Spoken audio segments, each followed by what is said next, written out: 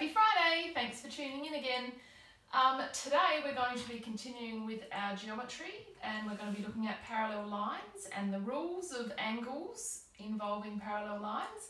We're also going to be looking at polygons and giving you a good understanding of the polygon rules, and finally we're going to be looking at triangles and the rules involved in triangles and their angles. So to get started, once again, I'd like you to have your PowerPoint open so that you can follow along and do some questions as we go. So the first thing we're going to look at is parallel lines, and a bit of revision for you. Parallel lines will never cross, whether we're moving upwards or downwards, they'll never cross. So there's a few rules, angle rules regarding parallel lines. So when we have a transversal line, which means a straight line that cuts over the two parallel lines, we have a couple of rules. So the first rule is corresponding angles. Corresponding means in the same position of the parallel line. So this point here is on the same side or on the same position of the parallel line. So they would be corresponding angles and they are equal. Okay, the second rule is alternate angles. Okay, so alternate angles are when we have, let's say, one angle here and one angle here. So alternate meaning they are on either side of that transversal line. And once again, alternate angles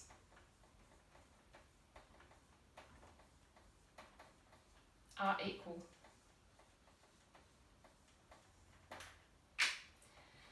And finally, we have what we refer to as co-interior angles. Now, co meaning both and interior meaning inside. So co-interior angles, let's just get rid of these, are when we have two angles on the inside of the parallel lines on the same side of the transversal line.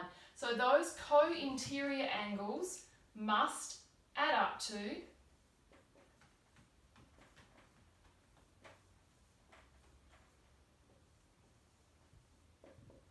180 degrees. And then we have our three rules regarding parallel lines. So there's some questions for you to do on the PowerPoint that will consolidate that for you. And if you are having trouble, you may refer to the solutions at the end of the PowerPoint, but the examples in sector will also guide you. Now, just when you get to that second page, you'll notice that sometimes, and I'll pop a little example on the board, sometimes you're given more information than you actually need. And you need to decide what information to use and what information to ignore. So if we have a scenario like this, okay, and we might be asked to find x, and we're told that this angle here is 102. We're also told that this angle here is 82 degrees. So when we get presented with a problem like this, sometimes we have too much information, we need to ignore some of the information. Now in this scenario, I'm looking for a rule that I can use, and I can see that if I just look at this line here, these two angles are in the co-interior position. So I can use my co-interior rule that tells me that x plus 102 equal to 180. In this instance, I'm not using that piece of information. I'm ignoring it because I only need this information to solve my problem, and I can find that x is equal to 78 degrees. Okay, so be careful. Don't think you have to use all of the information that you're given.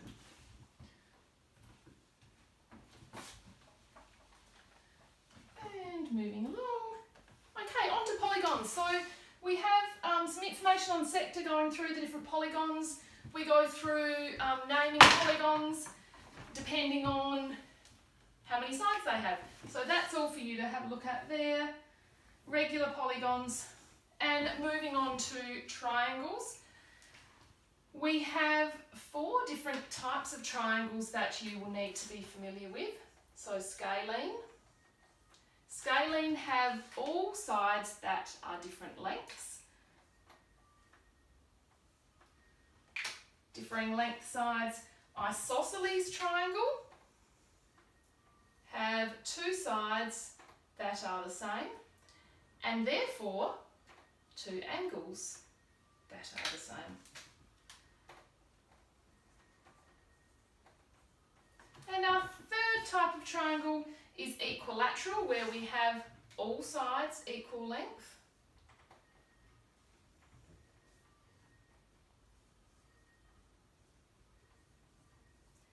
And finally, we have our right-angled triangle, where we have our 90 degrees, meaning that it's a right angled triangle. Okay, so our 3 different types of triangles. Some triangle rules that we need to be familiar with in terms of the angles. All of the angles in a triangle add up to, you've guessed it, 180 degrees. So that's hopefully just revision for you.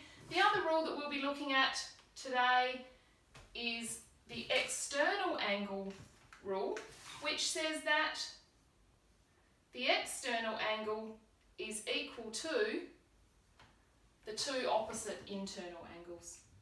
So we have a rule that says A plus B equals X. So some questions using these rules in sector for you. And once again, some questions there for you to complete with the solutions provided. Once you have completed those questions, I would like you to log into your Manga High, please. There are 2 tasks that I need you to complete. The first one is called polygons, and the second one is called types of triangles. So that will be assessing your understanding of the rules we've just covered today. Thank you, and tune in again next week. Have a good weekend.